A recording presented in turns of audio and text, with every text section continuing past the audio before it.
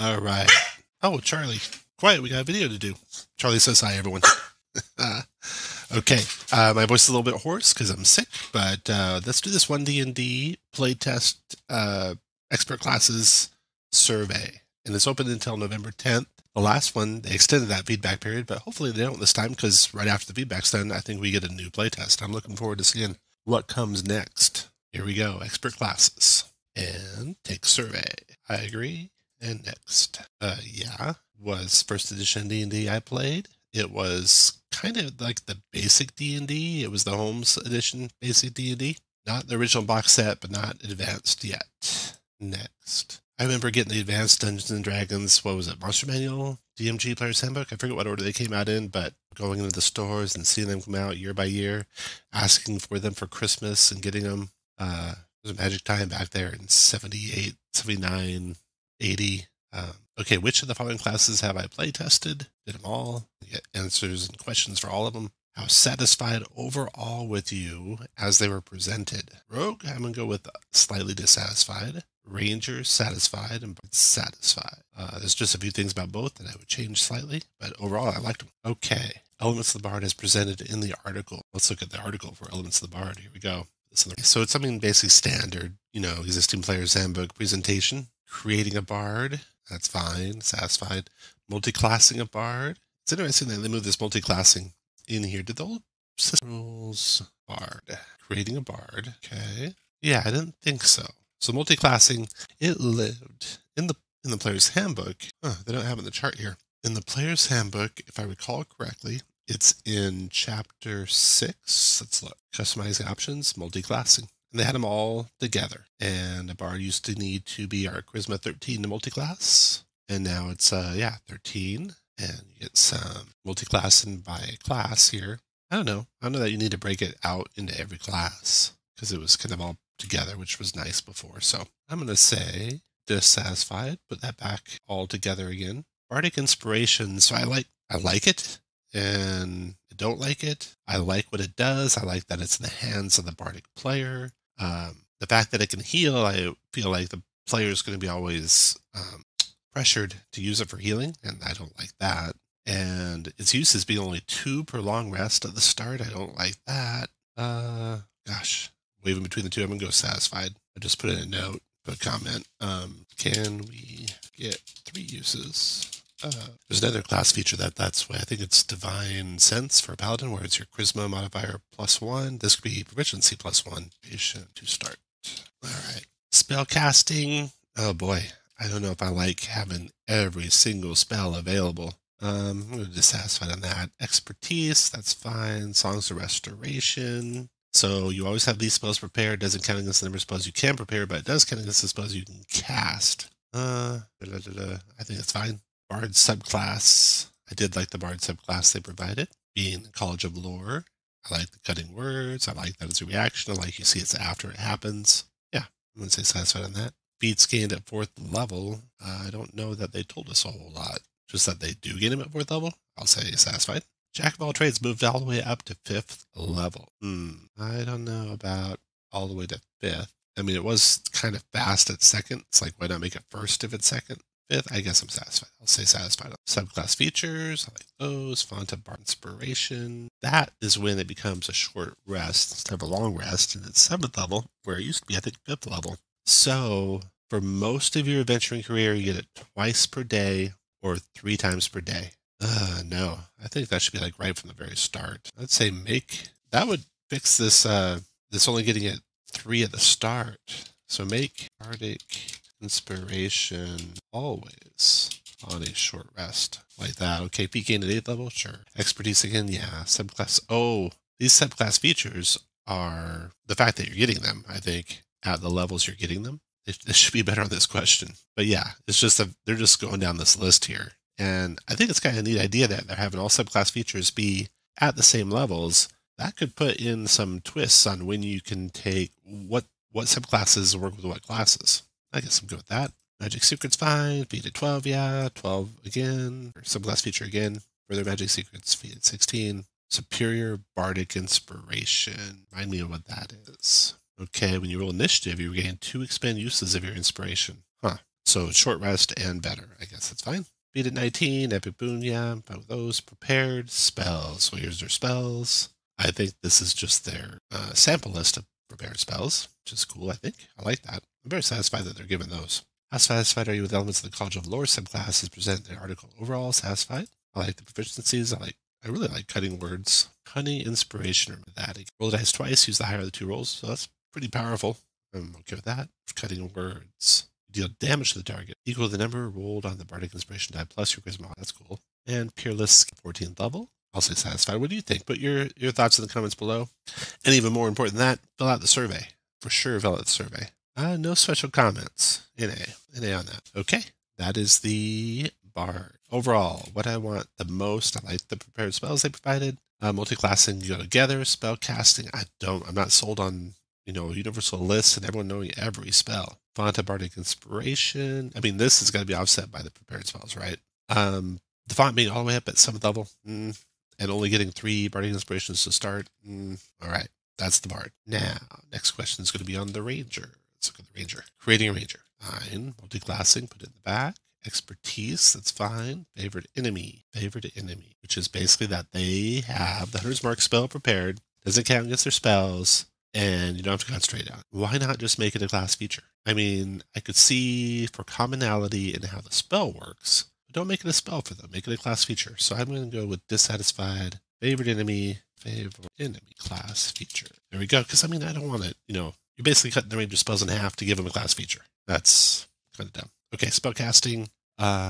Overall, don't like how they have every spell. Now they don't. They only have some spells from the list. What do the Rangers have again? Primal, anything but evocation. Fighting styles. Those are at 2nd level. And they're feats now, right? So I'll say that's fine. The Ranger subclass at the level they get it, fine. Feat gain, extra attack at 5th. Subclass feature at 6th. Roving, I like that. I like roving. I mean, it really makes Rangers rangery. Combine this with tracking, and you just got the standard awesome Ranger. Now, favorite enemy gives you tracking, but I'd say make this a class feature and make there something where they're just really good trackers as well. I mean, they could be expert trackers with their expertise feat, but as such a class-specific thing, I would probably put it as some sort of class feature. So roving, yeah, very much like that. Very satisfied on that. Feats at 8th, fine. Expertise, subclass feature. Tireless is another really cool Ranger thing.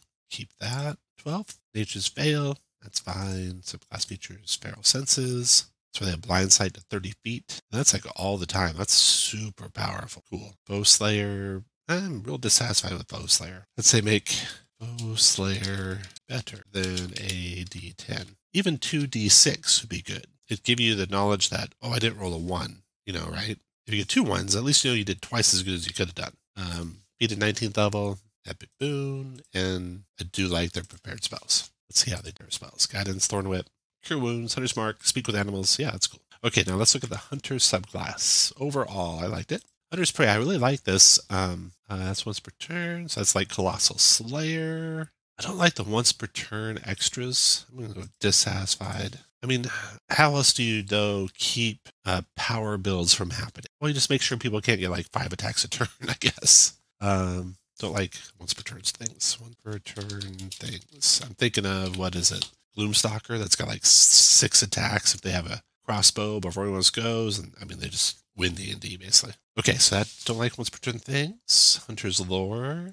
This is cool. I like that. I'm going to go very satisfied there. Multi-attack, that's fine. Spear Hunter's Defense, that's fine. All right, that's the Ranger. What do I like? I like the Tasha's things, right? The roving, the tireless. Yeah, definitely like those. Favorite enemy, I'd like to see that as a class feature. Bow Slayer, way too weak. All right, next from Ranger, we have the Rogue. The Rogue, really the only thing about the Rogue is turning the sneak attack into once per round. Okay, so overall, satisfied. Put multi-class all in the back. Expertise, I don't think I ever wrote that in the other ones. Let's see here. Rise, all multi-classing, as in the, what is it? Is it 2014? I think it's 2014 Player's Handbook. Expertise, that's cool. Maybe a little bit more discussion of how Thieves' Tools work now here. There's a way to kind of get to how it works otherwise in this article, but probably right with a thief at Thieves' Tools. Discussion. All right. Expertise satisfied. Sneak attack. Very dissatisfied. Let's per turn again. Or give a chance of combat. All right. Because what you lose there is a character who wins initiative, but can't sneak attack because there's no one adjacent to his enemies. But his ally goes before his enemy. So if he could move up, ready a sneak attack, his ally gets there, and then he sneak attacks. That's way, skilled rogue players would do it. Or if they have a bow, they'd wait till an ally was adjacent and then get the sneak attack. And with the rules as written, they can't do that. That's really the only drop. Thieves can't. It's interesting that they added more languages to Thieves Can't. Thieves Can't and one other language. That's cool. Thieves Can't rarely comes up, actually. So it was kind of pretty weak, but I like that. Very satisfied. Cunning action. I've always loved cunning action. As a rogue player, it really gives you something cool to do. Got the standards here. Uncanny Dodge moved up in the level. Or did it? Level was Uncanny Dodge before. Okay. Take a yes. See if I'm right. I'm going to say Uncanny Dodge before. Might move down in the level. I'm going to say it was 6th level before. Rogue. Uncanny Dodge. Nope. 5th level. 5th level evasion moved from 7th up to 9th. And, when most games end by 9th level, I think that's too high up. Evasion should be back down, lower. But Uncanny Dodge is fine. Subclass feature fine. Expertise is fine. Feat fine. Evasion dissatisfied. Give evasion sooner. Most indie games go to 10th level.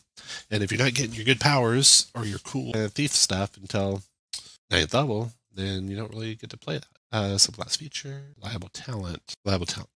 Whenever you make a ability check, okay, that's just the way it was before, pretty much. Sneak, subtle strikes. 5 feet at least one of your allies who isn't incapacitated. So this is like, you have sneak attack capability in this case, and now you also have advantage. So that's really strong. That's features, slippery mind. You gain proficiency in wisdom and charisma saving throws. That used to be just one of those two, I believe. And so I like that change. Elusive.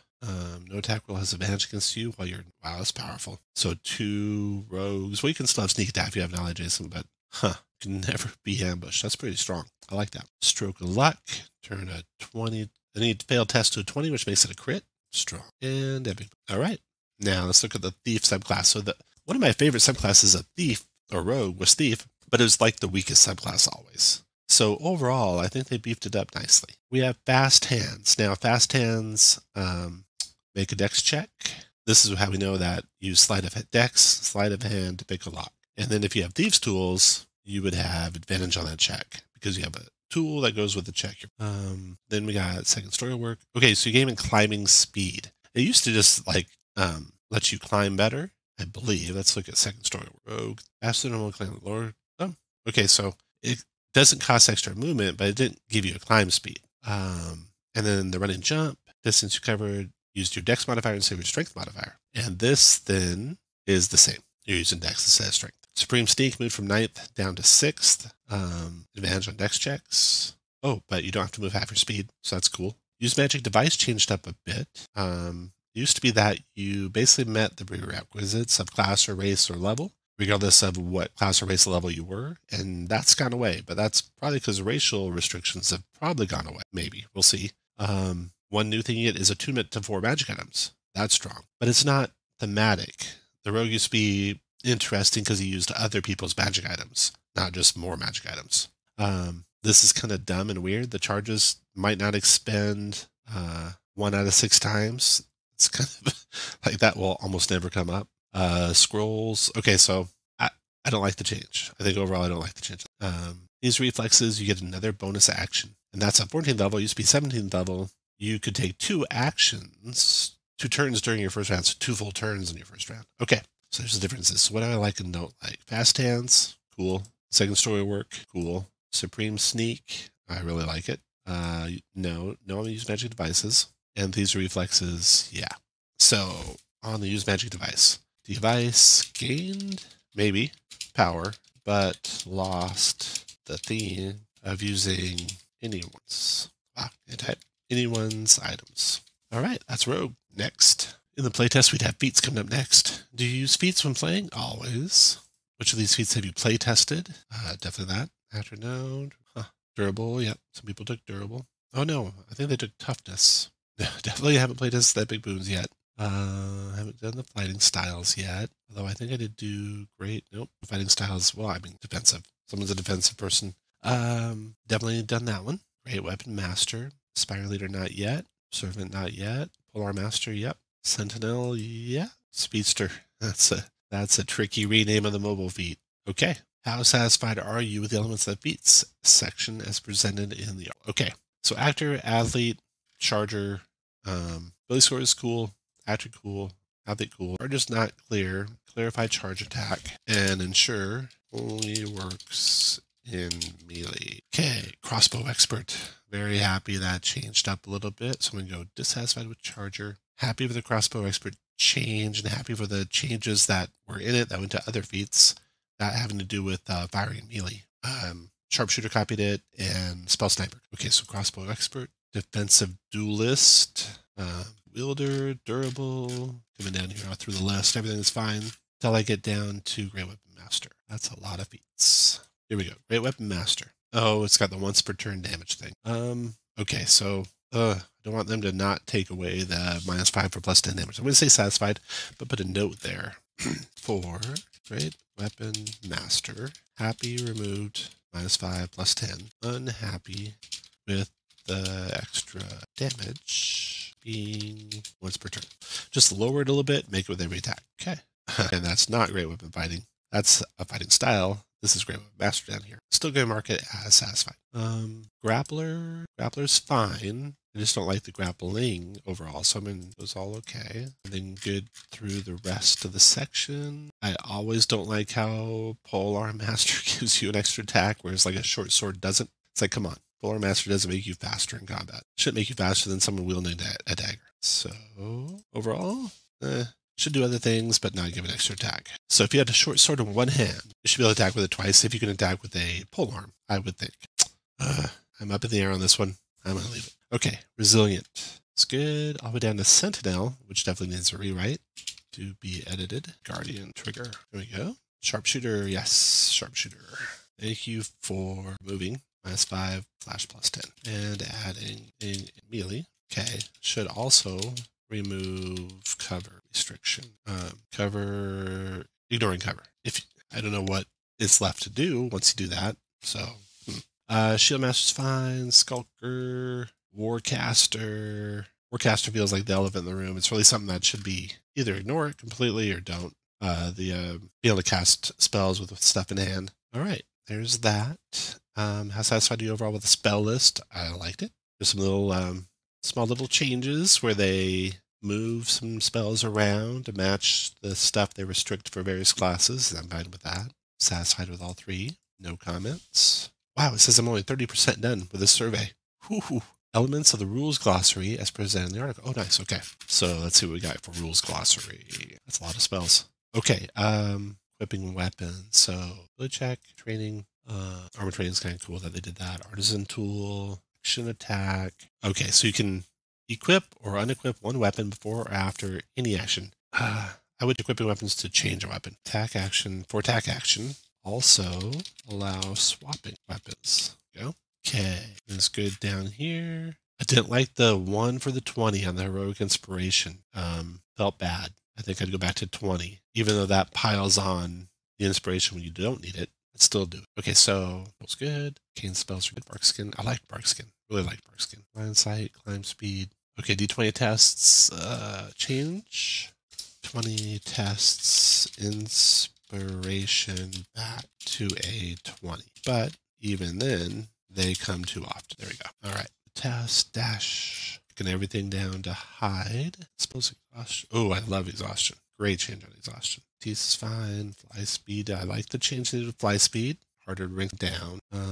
Grappled. I don't like that you can just get grappled and you can't use an action to get out. Still don't like that. Escape while grappled. You make a dexterity strength saving throw at the end of your turn. Only way to get out is at the end of your turn. I don't like it. I'm going to go dissatisfied and then have someone else help you in that case. They use the help action to give you advantage on the save.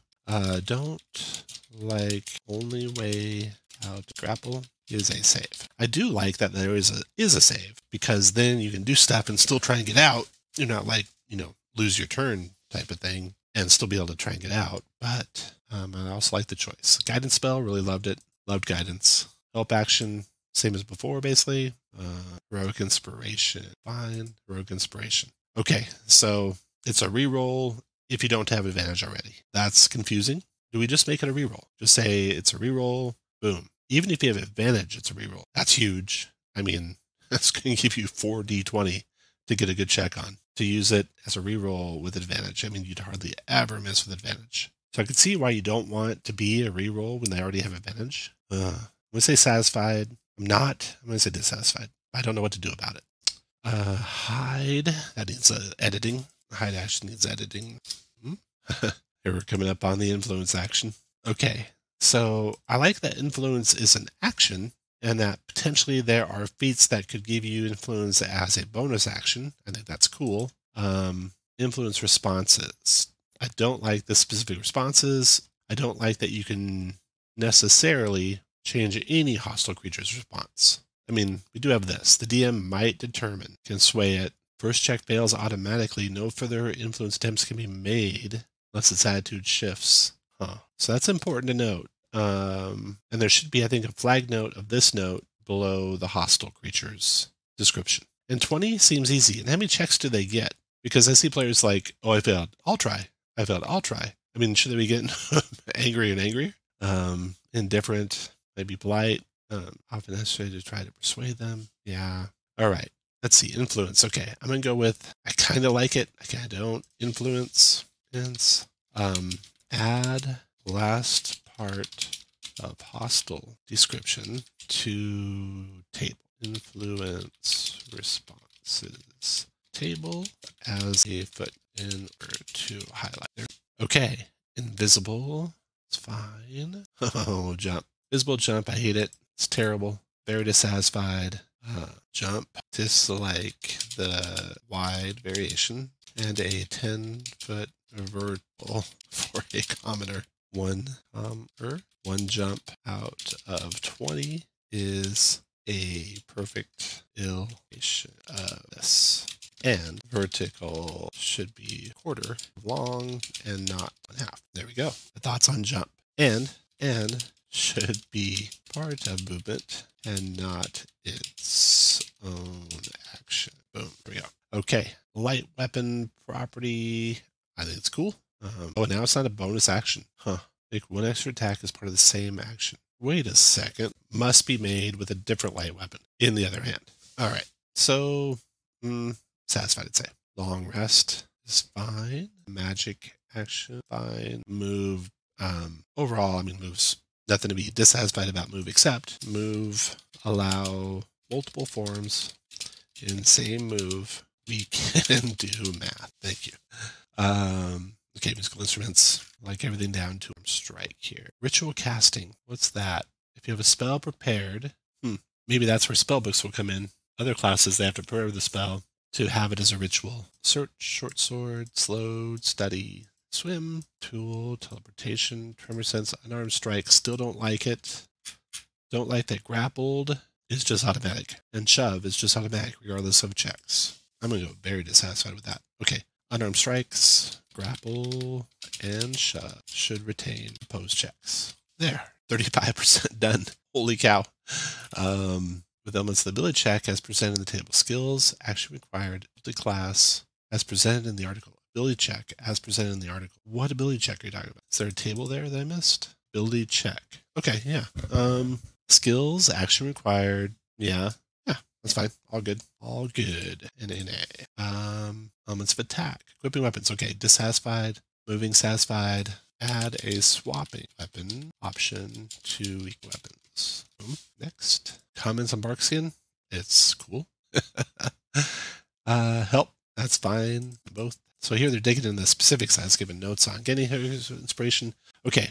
Only one at a time. Okay, I was thinking about how you can make this heroic inspiration not so often. And that would be, I'm going to go dissatisfied here. One at a time. I like one at a time, but it shouldn't cascade to other characters. That would keep it reduced, I think. Although it makes sense that if you see someone do something heroic, you're going to be inspired by it.